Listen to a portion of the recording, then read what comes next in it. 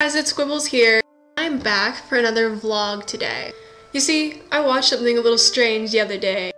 And for once, it's not porn. So I was flipping through all the TV channels and I finally got to the demand section, right? And then I stumbled upon the show called Coffee Frickin' Samurai. No racist thing intended, it was really called Coffee Samurai. And you may ask, what the hell is Coffee Samurai? Well, my little cucumbers, I will give you a summary. And don't say I didn't warn you, this movie is really, really special. Anyway, back to the summary of this whole shenanigan. So it starts out with like this really badass samurai fighting scene. I'm all into those kung fu movies, right? And I was like, yes, this looks so cool. But I'm like, what does coffee have to do with this? Well, our main character wished to be invincible and strong like iron. So in his next life, he was reincarnated into a coffee machine. And no, you didn't hear me wrong. He was reincarnated into a coffee machine that fights crime. And so this is where our other character comes in. This is a Korean movie too, so I don't know how to say their names and I don't remember them, so I'm sorry. And they meet when she stumbles home drunk one day and he has finished fighting crime and he has to hide his identity as a samurai coffee machine, so he morphs into a coffee machine again. Yeah, it's like, what the fuck? But, and then she's drunk and she's like, I'm gonna take this home. Yeah, I'm just gonna take you home. You look fucking sexual tonight, so I want you in my apartment now.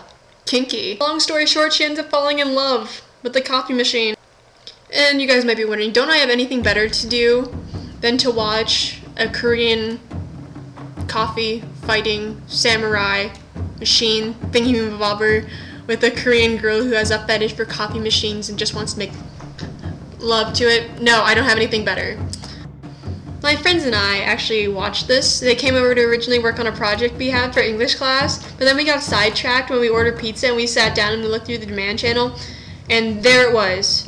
We watched it all the way through and we enjoyed it, probably just because it reminded us of our friend Will. And Will, this is not a criticism because it is a coffee machine that summons a giant sword and fights pedo bear and a zebra.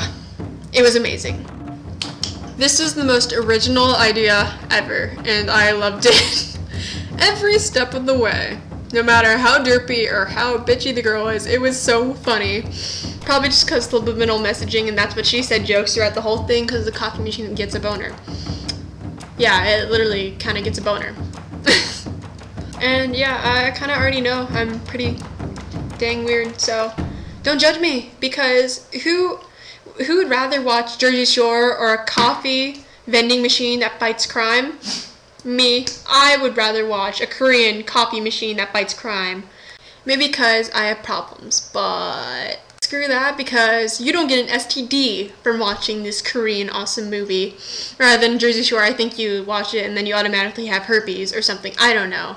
Just like it looks like they bang 5,000 people, but that's a whole nother subject, you know.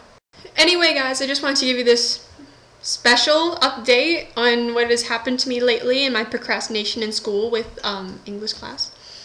So anyway, sayonara. Bye-bye.